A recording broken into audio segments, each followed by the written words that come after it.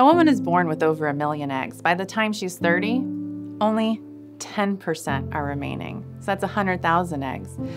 And then once we are in our 40s, you're looking at only about 1,000 eggs. Fertility declines over time, not overnight, but sometimes people feel like it's overnight because they're checking their fertility at a time when their fertility has run out.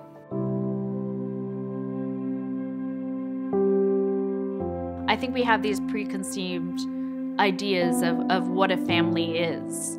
You know, with fertility, it's never a guarantee and it's never going to work out the way you think or on the timeline you hope.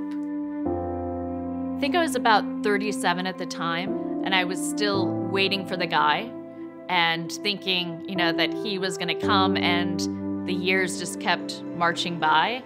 I didn't understand that egg health was directly related to chronological age. When Brigitte Adams turned 39, she decided to freeze her eggs. She became an early adopter of egg vitrification, a technology that can dramatically improve the preservation of a woman's eggs and potentially her future fertility. So in the early days of IVF, freezing technology was not very good. We were using slow freeze methods where you would lower the temperature gradually over a programmed period of time, and at a point you would reach a place where ice crystal formation happened, and if the ice crystal happened in the middle of your egg, it would harm the egg. Vitrification is you basically take all the water molecules out of the cell, replace it with cryoprotectants, so that when you freeze, you don't make ice crystals. So then you don't damage cytoskeleton and organelles in the cell that its survival depends on. So now you can freeze and store infinite amount of time with no harm or damage. In 2009, 475 women froze their eggs. In 2018, more than 13,000 did so. Despite its growing popularity, egg vitrification is expensive. Most people who participate are white and with means. The hormone therapy used in ovary stimulation can result in a range of side effects, including fatigue, nausea, and abdominal pain. Back to Brigitte. As a woman ages, not only does the quantity of her eggs decline, but so does the health of her eggs. When I froze my eggs, I thought 11 sounded like this great number. Of those 11, 9 defrosted successfully. From those 9 eggs, 6 fertilized. And at that point I thought, wow, I went from 11 to 6 in almost a 24-hour period, and I started to get very anxious. Then the next call I got was, of those 6, only 1 has made it to day 5. And that was crushing. That genetically normal embryo was implanted. I was pregnant for 36 hours. And then I went for my second blood test, and the embryo had stopped growing. So I went from 11 eggs to 9 to 6 to 1 to no live birth. And I think I still remember, vividly the day I found out my eggs didn't work. I don't want anyone else to go through that if they can do something proactively sooner and freeze their eggs when they're healthier, or start thinking about having a child when they're younger.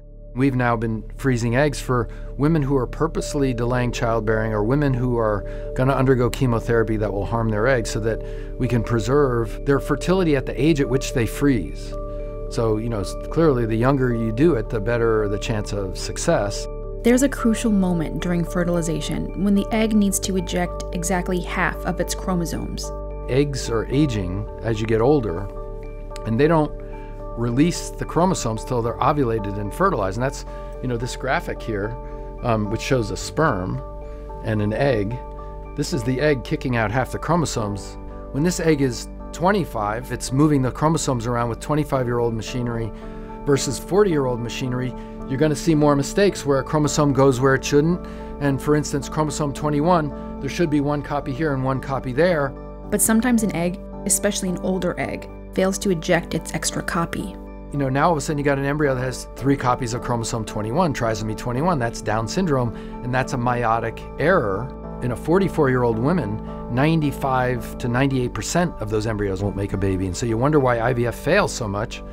because they don't have a chance with embryos that aren't healthy. I'm asked all the time what is the ideal age to freeze eggs, and I think that somewhere between 28 and 34 would be ideal age. That's because in that window, the quality of the eggs and the quantity of the eggs is still optimal.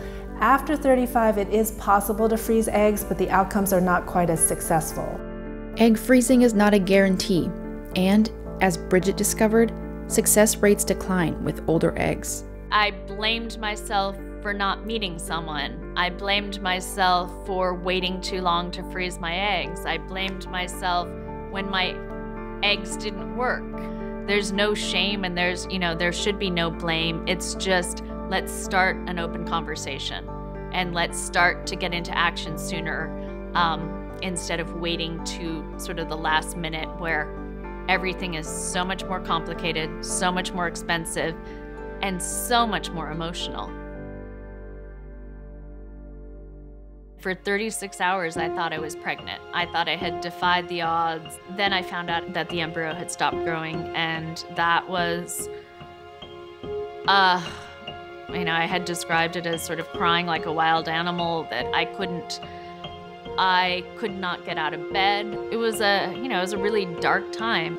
Brigitte looked for another path to motherhood. I realized I was so excited to become a mom that I started to think, well, maybe the egg donor route is the best route to take.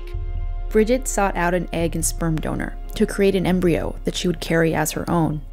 I always said I would never use an egg donor. I also said I would never be a single mom. And I also said I'd never have a kid past 39. So I had these, lines in the sand, and I kept crossing the lines.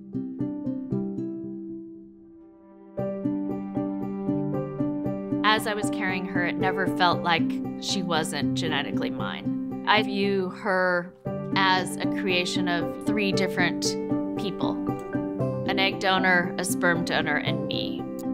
Everything, the egg freezing, the shots, the sadness, the sense of failure, the sense of where did I go wrong in my life, all of that just disappeared.